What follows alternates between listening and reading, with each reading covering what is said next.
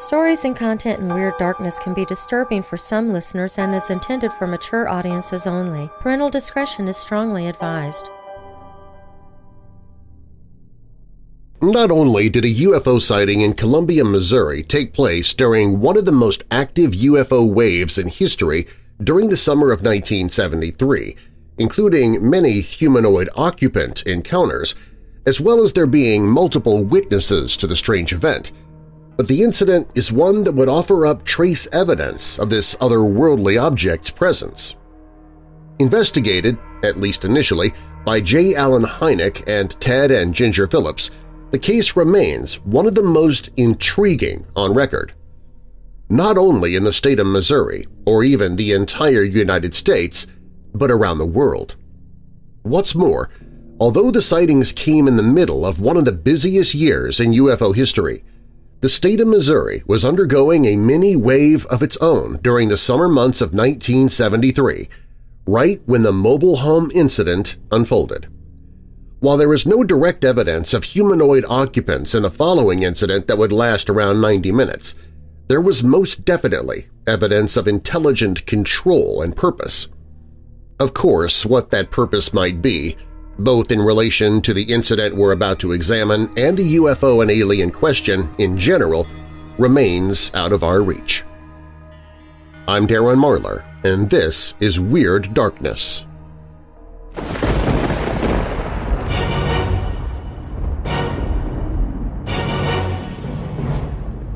Welcome, Weirdos! This is Weird Darkness.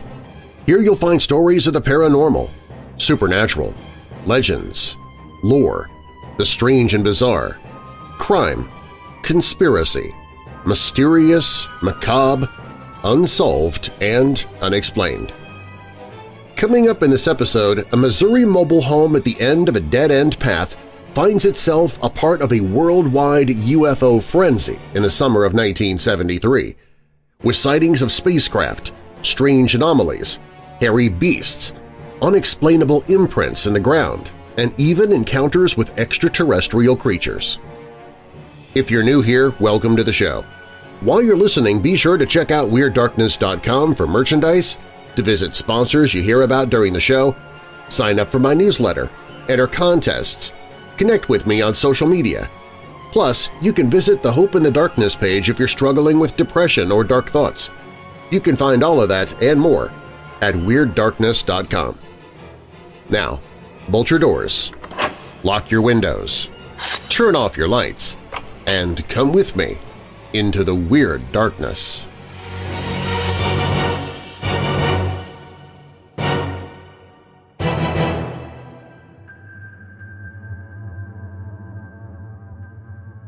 The mobile home of James Richards sat on the absolute outskirts of the city of Columbia in the state of Missouri. Not only that, but the home itself was at the end of a dead-end footpath around 1,000 feet from the nearest main road. All around this quiet and extremely humble abode were scattered trees, aside from a small front yard. To say that Richards and his 16-year-old daughter Vinaya, as well as Jamie, her 3-year-old son, were cut off from the vast majority of the community was an understatement. Incidentally, the nearest property to Mr. Richards' mobile home was a small house lived in by an elderly lady. She was, however, asleep at the time of the observation. On this particular evening, at a little past midnight on June 28, 1973, Vinaya was making her way to the north side of the mobile home, to the fridge so that she could place a baby bottle there. Although there was music filling the home from the record player which was spinning the vinyl disc around and around on its turntable, the open window allowed the sudden noise from outside to be heard easily. Vinaya would later describe the noise as a thrashing sound, and it appeared to emanate from the trees around the side of the mobile home. The more she listened, now all but blocking out the record player, she could make out what appeared to be the sound of something moving a large tree outside. She would remain where she was for a few more moments, listening intently to the mysterious and unnerving activity taking place outside. Then, as loudly as she could without alerting whoever or whatever was outside, she would call out to her father. Richards could hear his daughter call from the kitchen area of the mobile home as he sat in the living room with Jamie.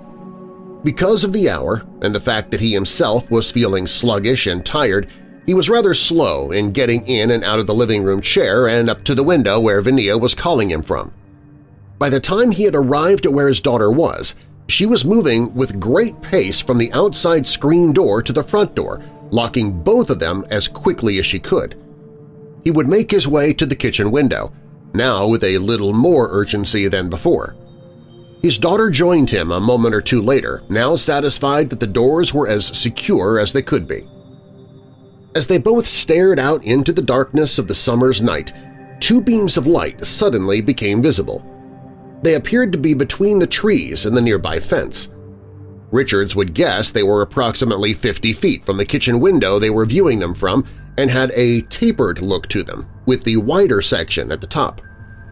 He would further estimate the beams were around 5 feet apart and remained this distance, suggesting they emanated from the same solid source overhead. Furthermore, they had a bright silver-white color to them. However, try as he did, he could see no solid form above or behind the beams. Then they just disappeared as suddenly as they had appeared.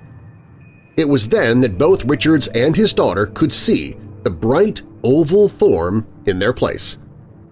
The father and daughter remained where they were at the kitchen window, both fascinated and alarmed at the scene and scenario unfolding before them.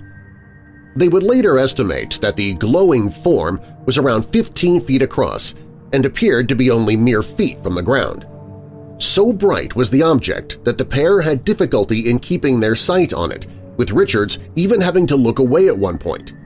Such was the brightness that other than the silver glow, no other details of the exterior could be seen. Furthermore, because of this brightness, the area immediately outside the mobile home was lit up bright as day. In this artificial daylight, the pair could see the trees moving as if a sudden strong wind had come out of nowhere, unleashing its carnage on the area. However, more than that, it appeared that some trees were being manipulated in different ways than others, with Vania even witnessing one tree being pulled toward the ground. All the while, however, the only sound that reached them was that which initially caught Vania's attention, the strange thrashing noise. No other sounds or noises whatsoever came from the active scene outside, which must have given the scene an even more surreal feel. Then the thrashing sound stopped, although the trees continued to move. A moment later, a loud cracking sound rang out quickly, followed by the bizarre movement of the trees also stopping. Although they didn't know it at the time, or at least were not certain of it, investigation of the area the following day would show a large, heavy branch had been snapped off at a height of almost 20 feet. Following this burst of activity, a deafening silence would suddenly envelop the mobile home, even seeming to leak into the building itself, making the father and daughter feel more than uneasy. It was during these unsettling moments that Richards realized their dogs, who would normally bark at anything that moved outside the house, were completely still and silent. As he went from window to window of the mobile home, surveying the area outside, he noticed them almost hiding away from whatever had been taking place only moments ago. It was then that he went to his bedroom to retrieve his guns. He quickly returned into the kitchen area, the weapons and ammunition in his arms. He would load the guns and then place them on top of the freezer unit and out of reach of anyone other than he and his daughter.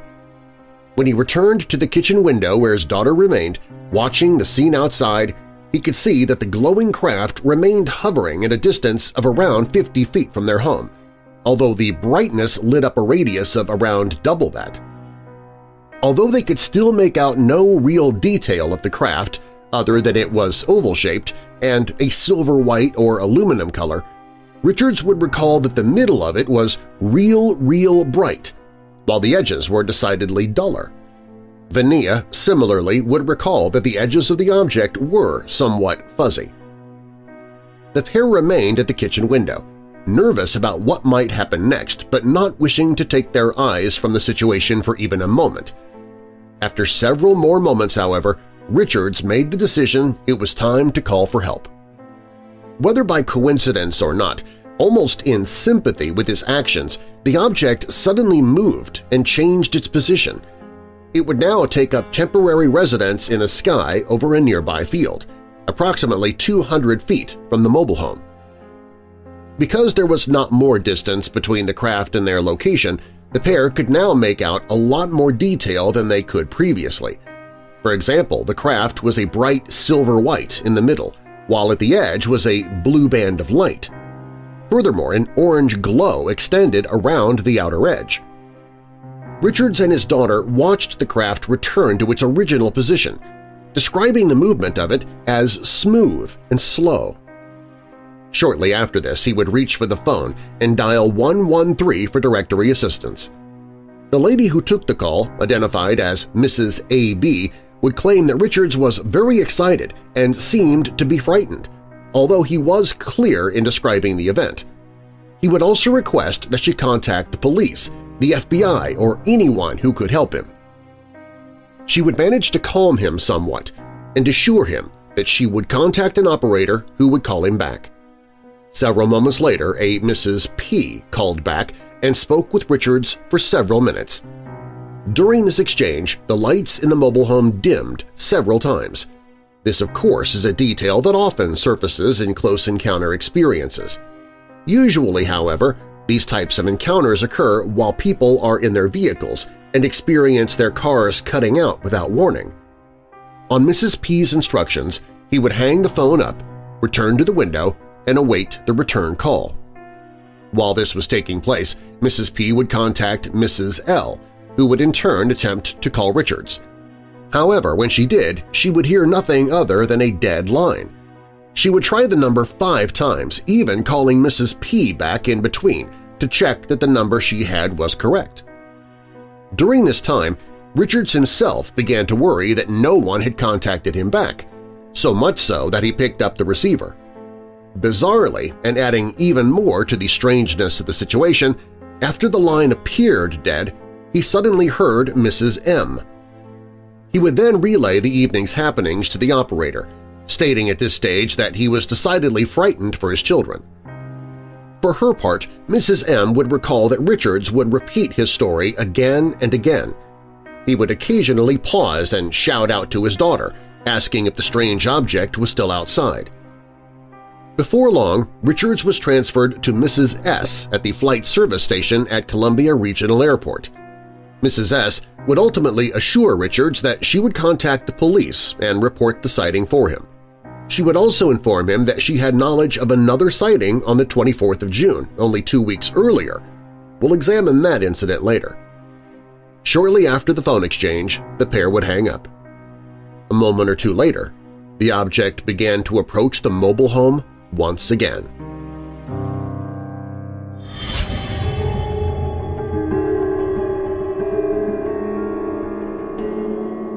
More of the Missouri trailer home alien encounter when Weird Darkness returns.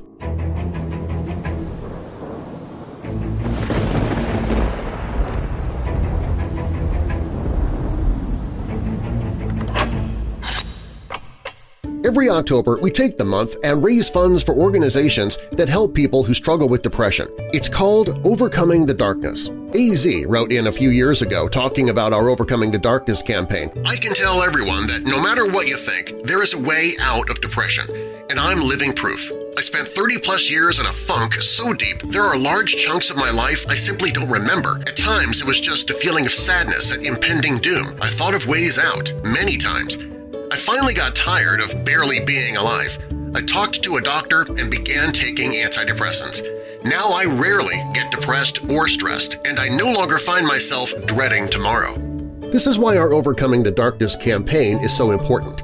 It supports organizations that help people who struggle with depression so that they too can start looking forward to tomorrow instead of dreading today.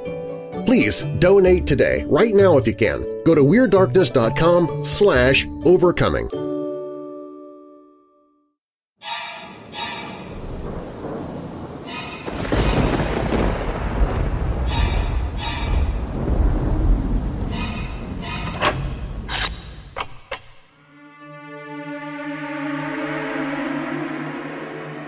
After Mr. Richards hung up with Mrs. M, who assured him she would call the police, the strange floating object returned. Richards and Vania watched the object approach, watching with a rising sense of fear intoxicating each of them. Richards would later describe a cold feeling overtaking him and the feeling of something imminent and dire about to take place. He would state that he just froze and had no idea what to do. Even more, the distinct feeling that he, his daughter, and grandson were on their own in their out-of-the-way mobile home wouldn't leave him, nor would the insistence that all three of them would not for any reason step outside.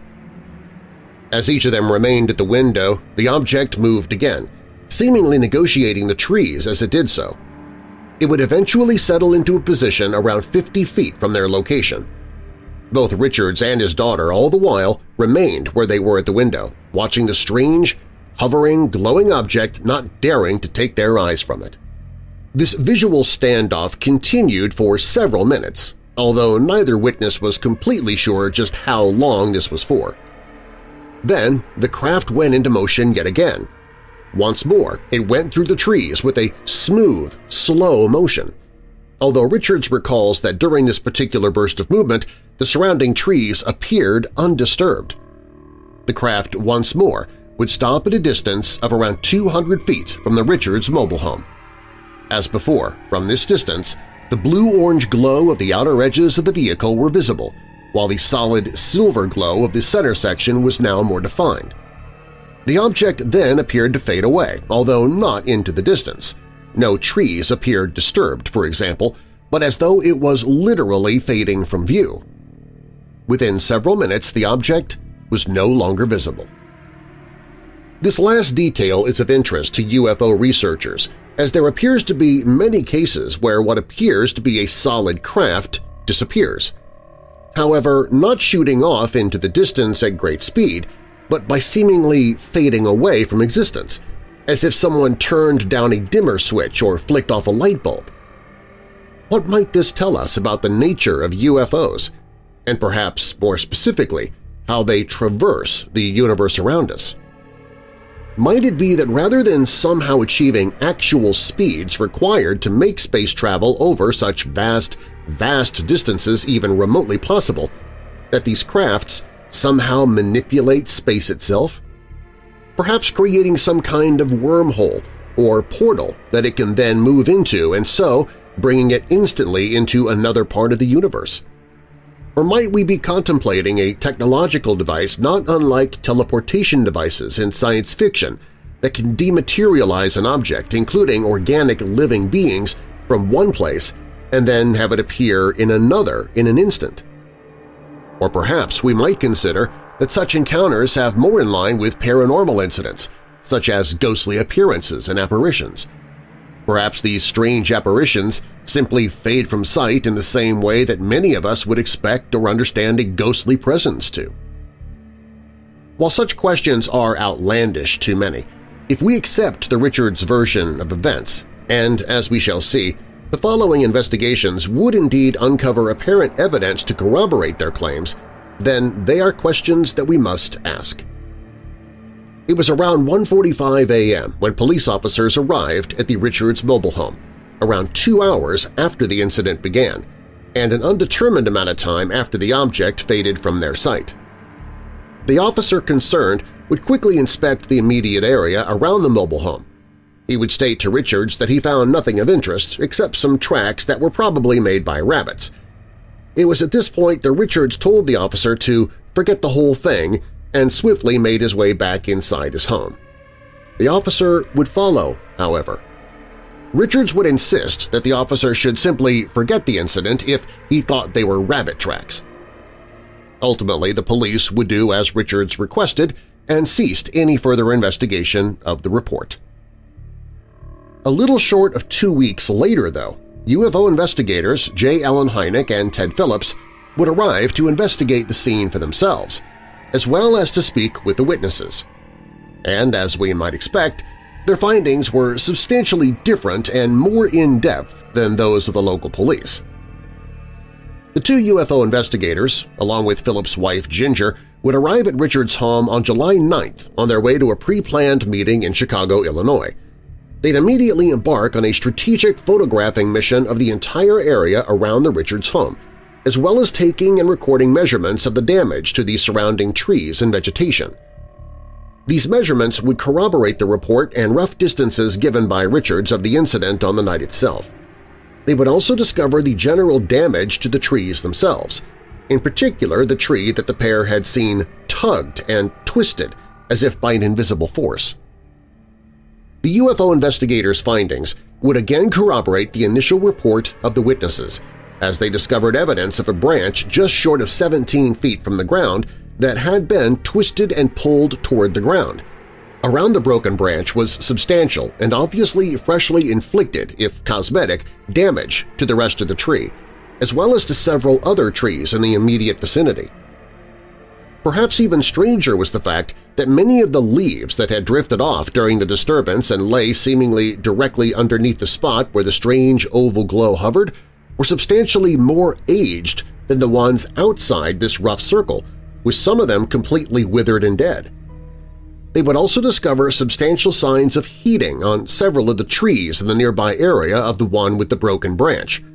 And what's more, these signs of rather intense heat were found at levels of between 25 and 35 feet above the ground.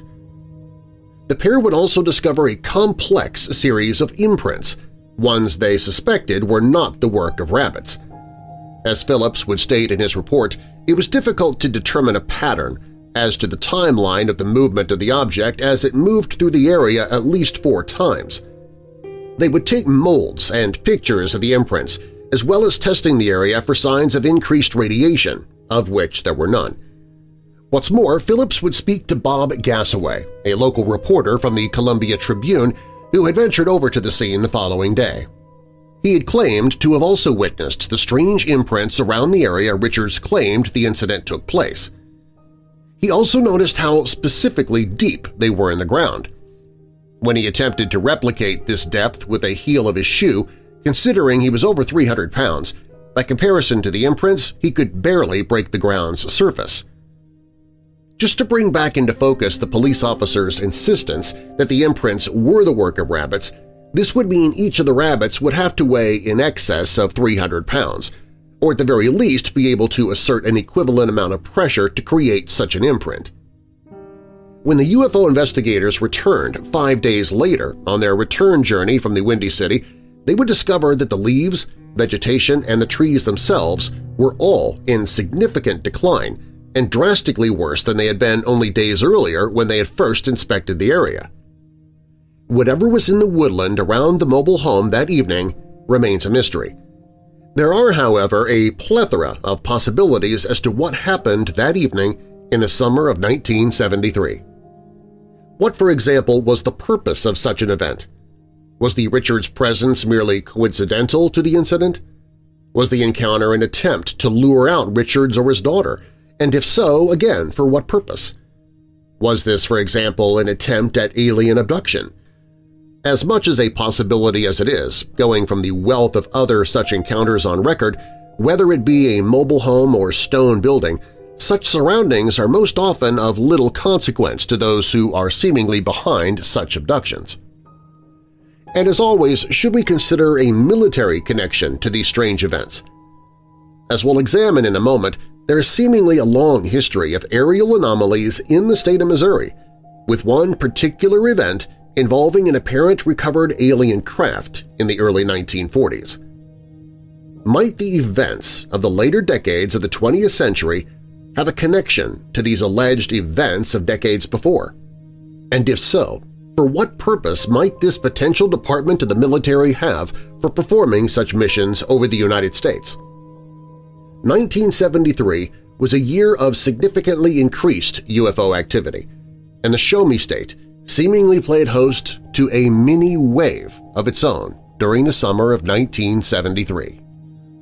One significant encounter was in early 1973 when, returning home from a high school basketball game, several members of the Piedmont High School team, along with their coach, would witness an up-close UFO sighting.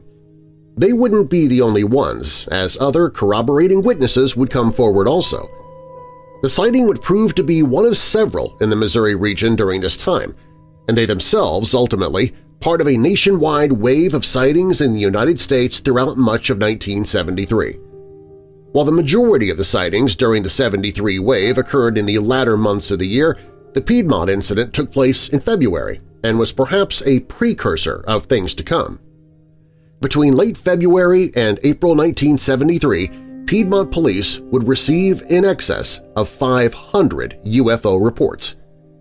Perhaps even more bizarre, as we will look at a little later, they seem to occur on a line of latitude that is synonymous with paranormal incidents and unusual activity. Later in the evening of February 21, 1973, coach of the Piedmont High School basketball team, Reggie Bone, along with 2 of his staff and 3 of his players, would board the school bus following a playoff defeat to the underdog Richmond by 7 points. The mood on the journey home would be a somber one, at least to begin with. Once he had everyone on board, they would proceed to Highway 60 in southern Missouri on their way home. The road was lined with heavy forest and would twist and snake in places. Aside from the soft glow of their bus, much of the journey was along the typical dark country roads of the region. They were around 20 miles outside of Piedmont when Bone first noticed a bright shaft of light beaming down out of the sky. Whatever it was, Bone knew it wasn't a helicopter or an airplane. He asked aloud what the strange glow was, sparking the passengers to turn their attention to the sky. It appeared to be descending, slightly to their left over a field. They continued toward the Bushy Creek area. As they passed through, one of the players, Randall Holmes, would alert everyone to the object's presence once again. This time, Bone would pull the bus to the side of the road. Then he, his 2 staff, and the players would exit the vehicle to get a closer look. As they all looked on in awe at the fascinating scene unfolding before them, they could see the object was only 200 yards away. Although they couldn't determine an actual shape due to the otherwise pitch black that engulfed them, they were able to clearly see the lights. Coach Bone would claim to see 4 lights that looked like portholes – red, green, amber, and white. They would estimate these lights to be around 3 to 4 feet apart from each other. Furthermore, they appeared to be in a perfect line, perhaps suggesting a cigar or disc shape to the craft. It was still in the air, just hovering around 400 feet above the ground.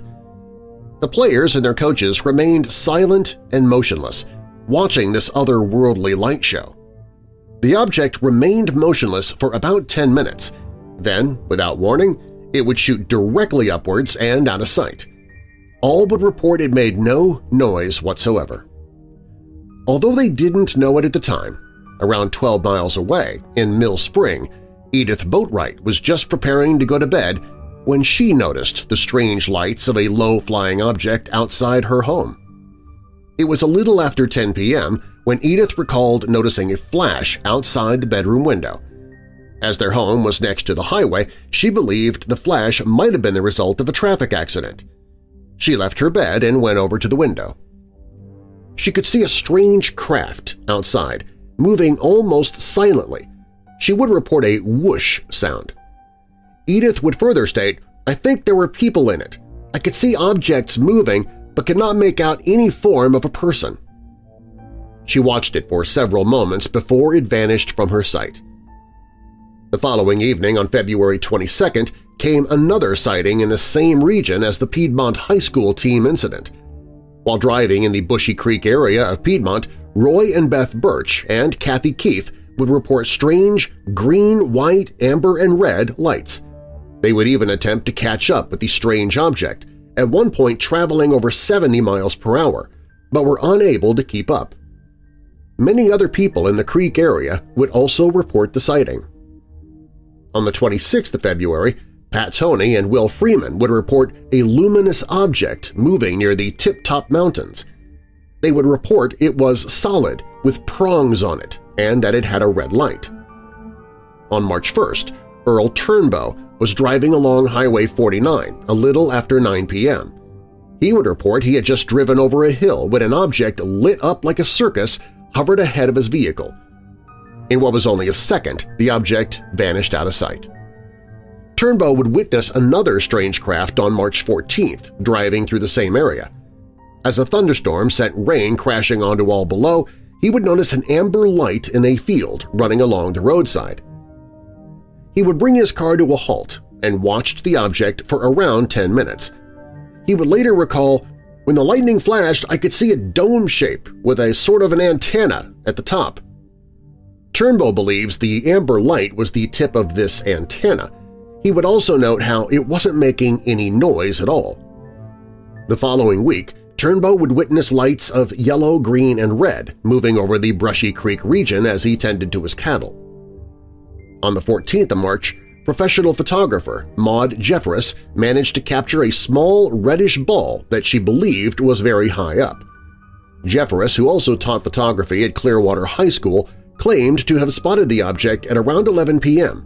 and would state, "I cannot explain the object, however it is not a lens flare or light reflection." Carl Laxton would also report an object on the same evening as Jeffress captured her picture. He would state it was like a barrel with protrusions like arms sticking out of it. He would further state that when the craft would tilt, a white light became visible, which in turn gave him a great view of the object. On March 21st, Kathy Leach and Gene Coleman were driving over the Clearwater Dam when they witnessed something raise out of the lake. It was a little after 9 p.m. when they saw a red flash on the water. They saw an object rise out of the water with red blinking lights as well as constant yellow and white lights. The object made no sound and was visible for around 5 minutes. Their story was corroborated by Ken Johnson, the owner of the boat docks at Piedmont. Before the object burst through the surface of the water, he and the campers at the docks would report a bright light moving right under the surface of the lake. During the afternoon of March 22nd, at around 4:30 p.m., two Southeast Missouri State University students, Joe King and Ron Miller, were driving along Highway 34. They were around 8 miles outside of Piedmont when each saw an oval-shaped craft in the sky just above the trees. They could clearly see the craft to be of a metallic material. It contained a flat underside and a dome on top. On the same day, at 7:30 p.m., KPWB radio newsman Dennis Kenny would claim to see a big orange light glowing from white to orange. His work colleague Gary Sutton managed to capture several pictures of the object. They were very similar to pictures taken by the aforementioned Maud Jeffress. The sightings continued through March and into April. On April 3rd, however, Mrs. Stucker would witness one of the strange craft land. It was just after noon, and Mrs. Stucker was traveling down Highway 60. As she glided along, her sight caught something shiny in the sky. She would later describe it as round, with the exception of a dome on top that was split into 3 pyramiding domes. On the bottom of the craft, there seemed to be tripod-like landing legs. It would vanish into the trees before emerging again shortly after. She would later recall the object was hovering just above the treetop level to the right of the road. The craft was shining as if it were made of aluminum and didn't make a sound. Several days later, Mrs. Stucker would take investigators to the spot of the incident. They would find broken trees in a 30-foot circle, twisted counterclockwise. Although there was no radiation count, there was a strange ash discovered in the apparent landing area. Although the sightings of Oscar Willis took place in Grand Tower, Illinois, around 60 miles from Piedmont on the Illinois-Missouri border, it shares many details with the sightings in its neighboring state. Willis, an operating engineer, received a call from a fellow employee stating that something strange was above the yard. He would go outside to investigate, and about 200 yards in front of him was a saucer-shaped craft. He estimated it to be around 30 feet wide. Willis also noticed a high-intensity red light with a lot of lights coming out of what seemed to be portholes. The lights would flash in such a way as to cause a spinning effect. Willis continued to walk slowly towards it. As he got to within 100 yards, the object disappeared behind the power plant almost like a blur. He would locate it again, briefly, as it hovered over a water pump at the plant. He would take his eye off it for a moment, and when he looked back, it was gone. According to Willis, the object was seen heading toward the Missouri hills. Even more bizarre were the 4 jet planes that made repeated passes over the area in the minutes following the object's disappearance. Willis would further state the object moved at a pace he had never seen before, and furthermore, it was completely silent, much like the sightings in Piedmont. Whether it is coincidence or not is open to debate, but Piedmont sits on the 37th parallel, the 37th degree of latitude. Some people refer to this latitude as a paranormal highway, including alien investigator Chuck Zukowski. He claims to have undertaken investigations in over 1,000 paranormal cases, of which over 200 sit along this line. And he might have a point. Area 51 and the alleged Dulce underground base both sit on this line of latitude, as do several cattle mutilation cases in various spots through Colorado. In Taos in New Mexico, Zukowski would investigate a mysterious humming sound that residents claim has been audible since the early 1990s. Although not everyone can hear the anomaly, those that can claim it causes sleep disturbance, dizziness, and even intense headaches.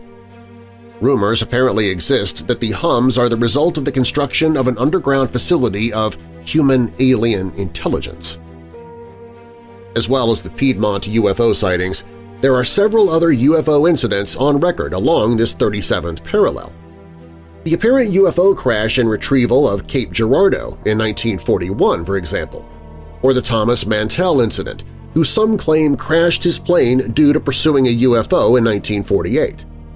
More recent sightings have taken place along the 37th parallel also.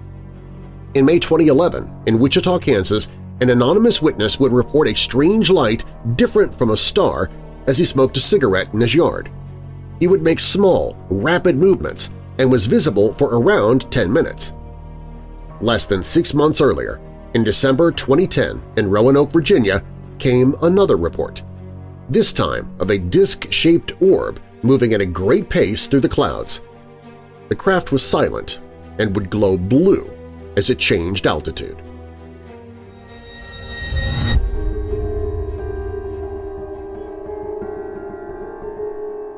Coming up, yet another incident in the area, just a couple of weeks after the mobile home incident.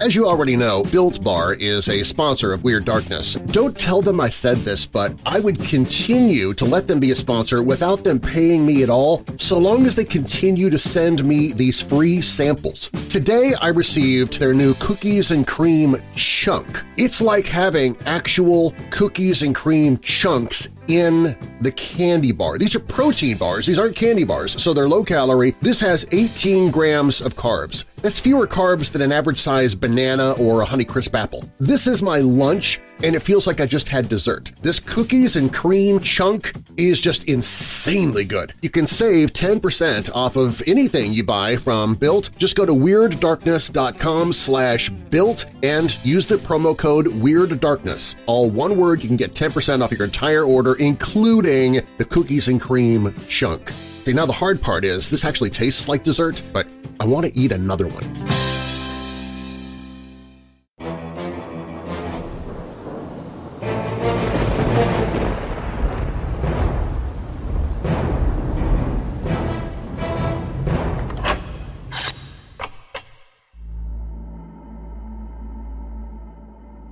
Yet another incident occurred a little over 2 weeks after the mobile home encounter in the early hours of 3:30 a.m. on July 13th in Emden. The witness was alerted to the sounds of their dogs barking, which was out of character for them. When the witness went to see what the matter was, they would see an oblong or egg-shaped object hovering in the sky. The witness would state the object was around the size of an average car. Furthermore, the object had a three-dimensional appearance to it, continuing that you could look through it or right into it. Furthermore, and of interest to us in relation to the mobile home encounter, the outer edge had an orange glow, while the center part of the craft was considerably brighter. There were several other lesser-known incidents on record that would unfold during the same window of time that shared similar details as the ones we've already examined. For example, in early June 1973, in St. Ives in the United Kingdom, at an American Air Force base at RAF Alconbury, a 5-year-old would witness what they thought was a merry-go-round sitting in a field near their military housing. The young child would call out to their mother asking if they could go outside and ride the merry-go-round. When she entered the room, the child would point to the glowing circular object in the field. However, she would become visibly frightened and told the youngster to go to bed. The following day, the incident still in their mind, the witness would head out to the field. They would find a round, compressed area of corn in the area where the merry-go-round had been the previous evening. In later years, the witness also learned that several UFO sightings were reported in the region during that same time. While it is not certain that what the witness saw that evening was the UFO reported by several others in the area, it is certainly more than a coincidence that they witnessed such a glowing craft. And what's more, as we'll examine briefly in our next incident, might the close proximity to a military base, an American one at that, have more to do with this incident and our next incident than we might perhaps suspect? A similar incident would unfold around a month later on the other side of the Atlantic in Oak Cliff, Texas. The witness, a young boy at the time of the sighting, was in his backyard one July morning at around 8 a.m., playing on the swing that resided there. As he did so, his attention suddenly zeroed in on a disc-shaped craft that was covered with green moss heading across the skies overhead. The strange object would then come to a stop and hover directly over the witness. He would later estimate it was no more than 30 feet above him. The young boy noticed a low, discreet humming sound that seemed to be coming from the craft, while also making out several rivets and portholes on the underside. Then, the incident took an even more bizarre twist when a strange voice suddenly sounded inside his head. Even stranger was the message from this strange voice, which would state that they were from the government and that he was not to move or tell his parents. Such statements made the assurance that he should, quote, not be afraid, unquote, have less impact. Then the object began to move away, slowly at first, but then it vacated the area at a blistering pace, leaving a straight line of white light behind it. This is an interesting account, to say the least. Does it again offer evidence that at least some UFO incidents are government aircraft, part of a clandestine and seemingly continuing operation? Might we suggest that such sightings with low humming sounds that accompany them are more likely to be these discrete black-budget projects? Or might such incidents be part of disinformation entering the domain, but one coming from an extraterrestrial source? Another bizarre incident, according to MUFON, Indiana, took place in Little York in the Hoosier State in mid-June. At around 9:30 p.m. on the evening in question, 4 friends were driving their vehicle near to Weston Lake. Suddenly, a bright floodlight-type light appeared out of nowhere behind their car. Not sure if the glowing object was in pursuit or not, they would pull their vehicle to the side of the road, stepping outside so as to get an unobstructed view of the aerial anomaly. They would later describe the craft as a flat-bottomed, catfish-shaped object. They would further recall that it was around 100 feet above them and was moving at a pace of around 70 miles per hour. They would also recall hearing an airflow-like whistle sound as it made its way through the sky above them. Around the same time, this time across the border to the north in Ontario, Canada, 2 witnesses were stood in the backyard at one of their homes during the day when they noticed what they at first believed to be an airplane flying overhead and in front of them. However, they would soon realize that the plane was headed in their direction, and what's more, it wasn't making a sound. One of the witnesses would run back inside and reach for their camera. They would manage to fire off 7 shots of the object. Back across the border in the United States, this time in San Benito, once again in Texas, 19-year-old Guadalupe Cantu noticed a luminous orange object in the skies at around 2 a.m. on the night in question, through the kitchen window of his family home. According to the report by respected UFO researcher Jerome Clark, the more he watched the object, the more certain he was that the object was a glowing but transparent disc shape. Even stranger, Cantu would recall seeing a hairy, ape-like being seemingly controlling the futuristic craft. Before he could make out any further details, however, the craft was out of sight and disappeared. The witness recalled that throughout the sighting they could not hear a single sound. This is a particularly interesting sighting. Not only were there several sightings of such hairy, beast-like creatures in various parts of the United States, there are also several others that place these creatures at the controls of these otherworldly crafts. The correlation between UFO waves and hotspots and increased Bigfoot sightings is certainly intriguing in view of such UFO reports. Back over the Atlantic, this time near Barcelona in Spain, an anonymous 60-year-old rancher was moving his cattle across one of his fields at around 6 a.m. one June morning when he suddenly noticed a large, silvery, bluish dome-shaped craft in front and ahead of him.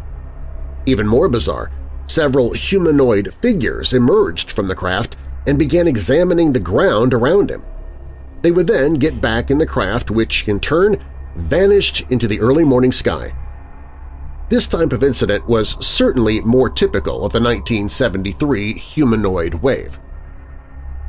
In the early hours of June 14th, in the town of Princeton, Illinois, at around 3:30 a.m., 3 teenage girls were driving along Interstate 80 when they witnessed what they would later report as a silver, gray, and black flying object emitting a green, mellow light.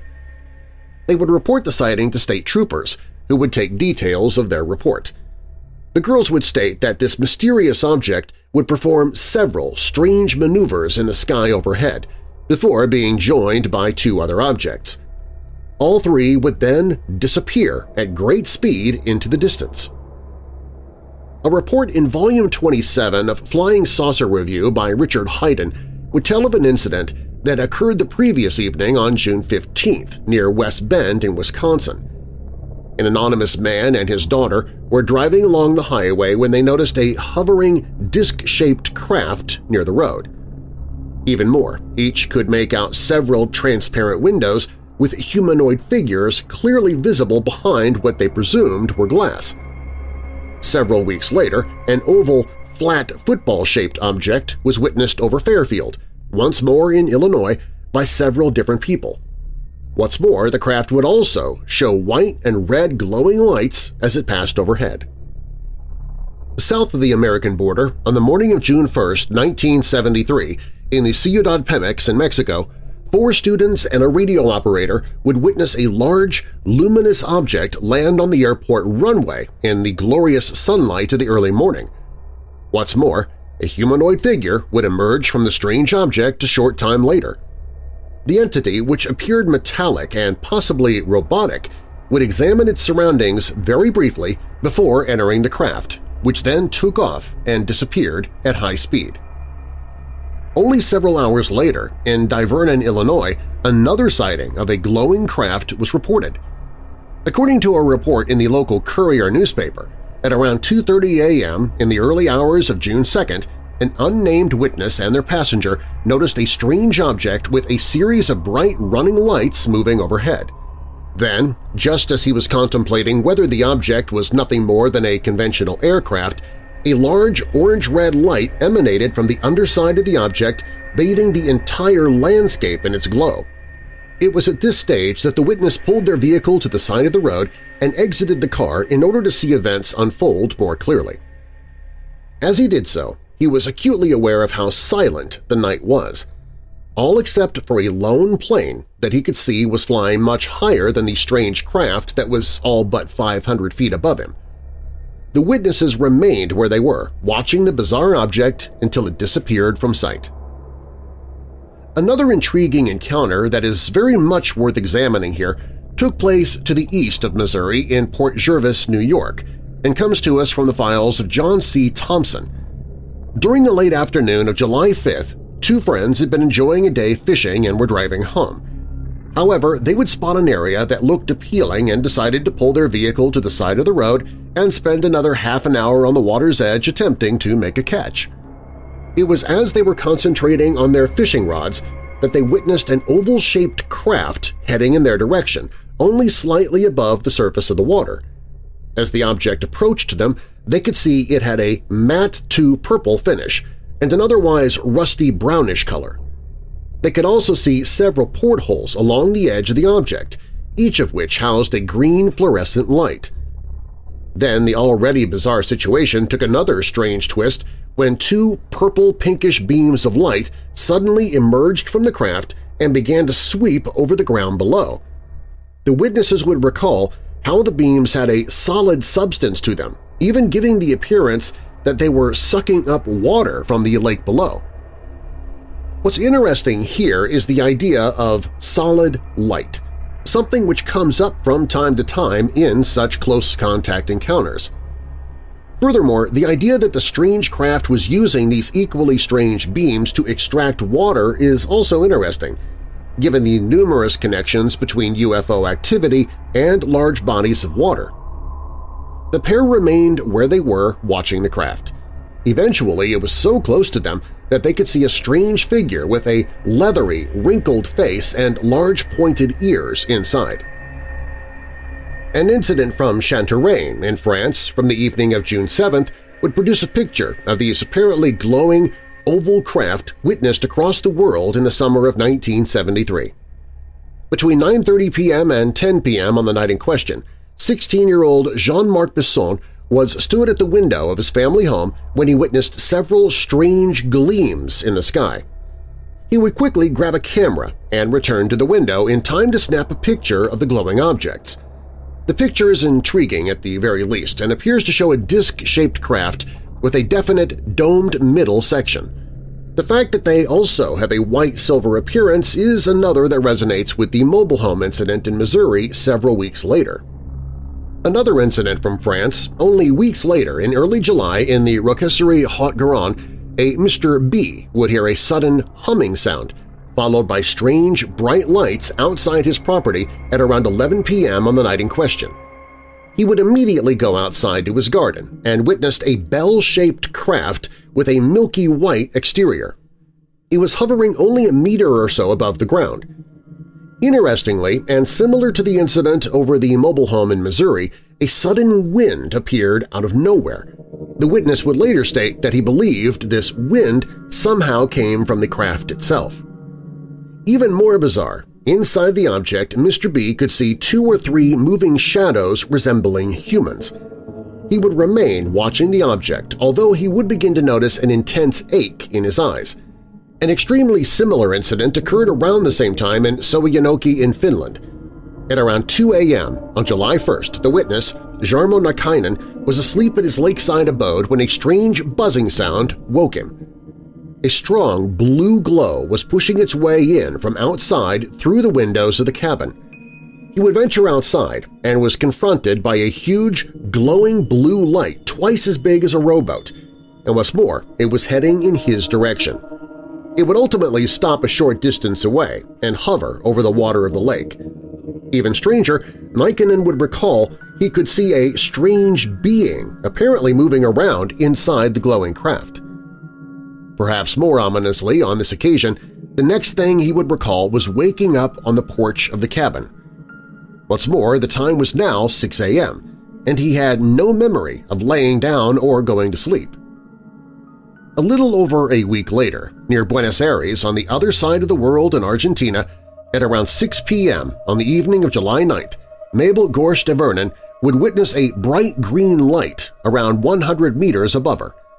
When she focused on the bright glow, she could see it came from a circular object, which appeared to have a bluish luminosity to its exterior upon closer inspection. However, of more interest, she could clearly make out some strange figures looking out of the craft toward her location. The object would remain where it was, hovering for several moments before it would make its way out toward the sea, eventually disappearing into the distance. There were also several other corroborating sightings of a similar object throughout the region on the same night. whatever it was that was haunting the skies of Missouri during the summer of 1973, that same presence was showing up all over the planet.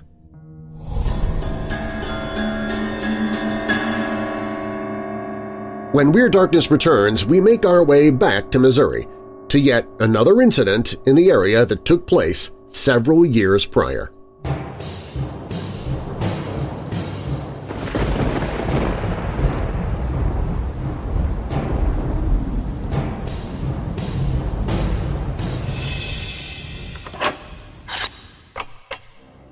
Central Massachusetts is a land of oddities and apparitions. Stories of the strange and paranormal have been passed down from generation to generation, and only the local populace has any idea of just how vast and deep their superstitions run. The world around you is much more than you can touch, taste, smell, see, and hear. Some of the stories are funny, some are sad, but all of them give you a taste of what it's like to be from the oddest part of the United States. You can't have a region of the country that has been settled for centuries without getting a few odd tales out of it. Open up a whole new world of fact and fiction that'll leave you with a deep appreciation for the strange and bizarre. Ghosts and heroes await, and the only thing they need to live on is you. Slightly Odd Fitchburg by Ed Sweeney. Now available on Kindle, paperback, and audiobook versions on the audiobooks page at WeirdDarkness.com.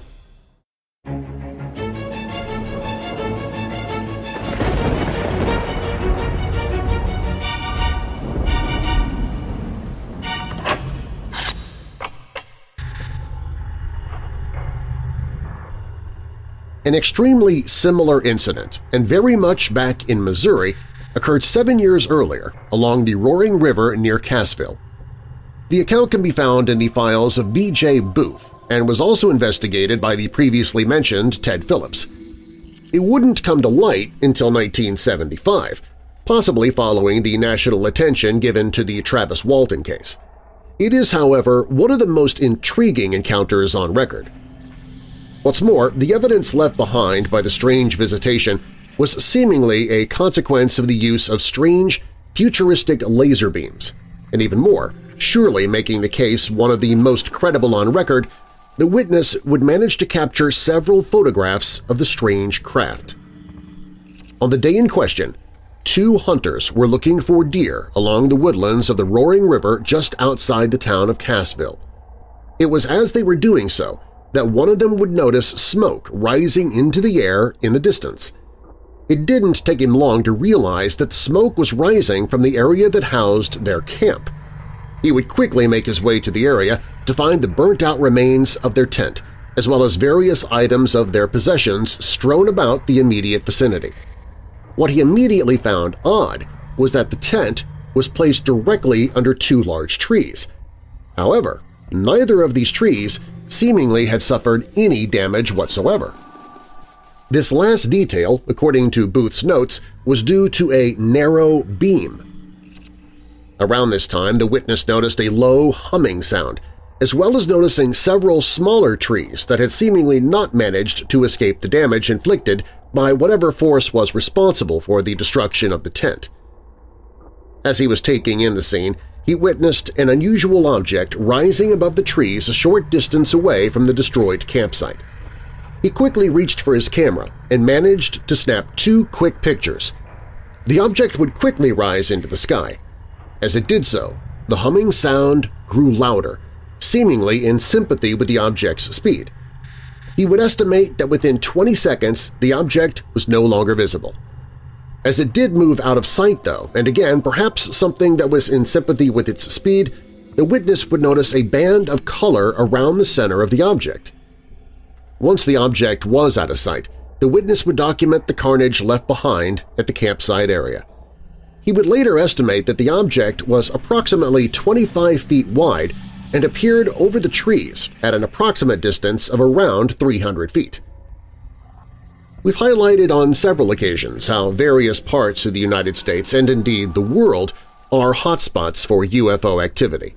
Both the east and west coasts of America, for example, appear to have increased UFO activity in comparison to many other areas of the country, as do many of the Midwestern states and the southern states as far west and south as Texas.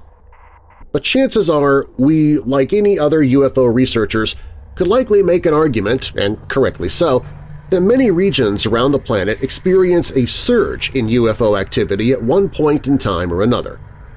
Might this suggest then, as we'll touch upon again briefly in a moment, that UFO activity is relatively constant and in fact merely a case of what is witnessed and, more specifically, what is reported, which then dictates such hotspots? Might it be, for various reasons, that at certain times in history we become more aware of such bizarre anomalies taking place above and around us? This is an idea that will sit well with those who already suspect that a connection between UFO sightings and paranormal incidents already exists.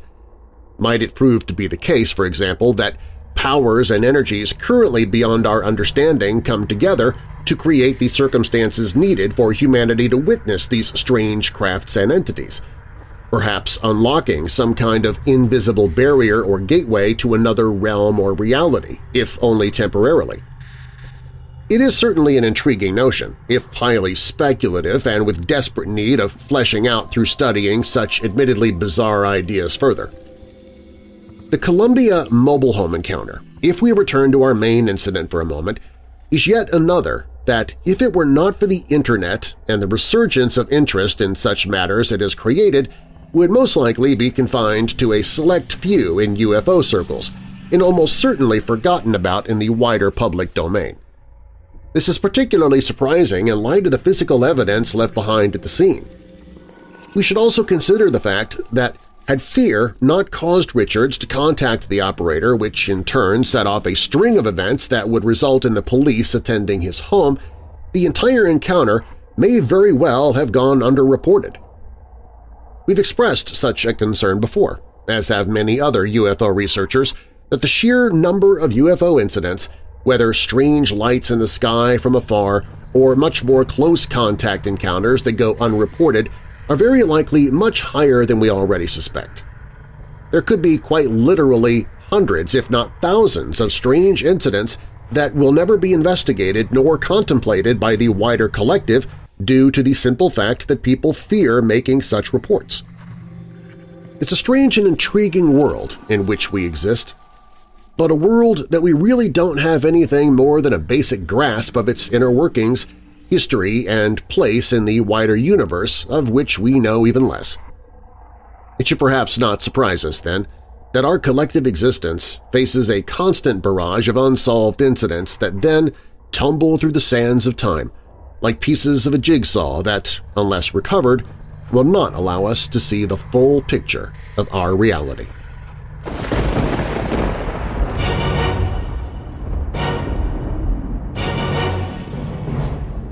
Thanks for listening, and be sure to stick around for the bloopers at the end. If you like the show, please share it with someone you know who loves the paranormal or strange stories, true crime, monsters, or unsolved mysteries like you do. You can email me anytime with your questions or comments at darren@weirddarkness.com. Darren is D-A-R-R-E-N. WeirdDarkness.com is also where you can find information on any of the sponsors you heard about during the show. Find all of my social media. Listen to audiobooks I've narrated. Sign up for the email newsletter. Find other podcasts that I host, including Church of the Undead. Visit the store for Weird Darkness merchandise and more. WeirdDarkness.com is also where you can find the Hope in the Darkness page if you or someone you know is struggling with depression or dark thoughts. Also on the website, if you have a true paranormal or creepy tale to tell, you can click on Tell Your Story. You can find all of that and more at WeirdDarkness.com. All stories on Weird Darkness are purported to be true unless stated otherwise, and you can find links to the stories or the authors in the show notes. Information in this episode is provided by Marcus Louth at UFOinsight.com, and many of the photos that are referred to can be found by following the links to those original articles. Weird Darkness is a registered trademark. Copyright Weird Darkness. And now that we're coming out of the dark, I'll leave you with a little light. Hebrews 12, verse 14. Make every effort to live in peace with all men and to be holy. Without holiness, no one will see the Lord. And a final thought. I don't speak because I have the power to speak. I speak because I don't have the power to remain silent.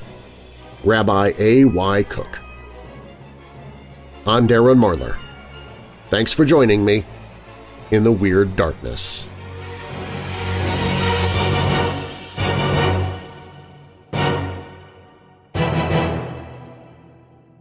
The more she listened, now all but blocking out this Richard's around the broken branch was substantial and obviously freshly inflected, including alien investigator Chuck Zukowski. Including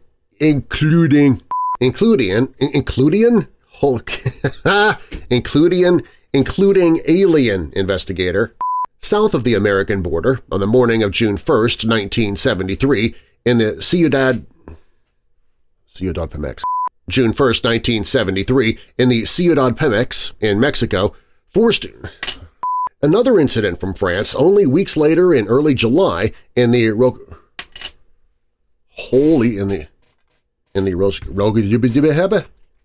An extremely similar incident occurred around the same time in Schwanek.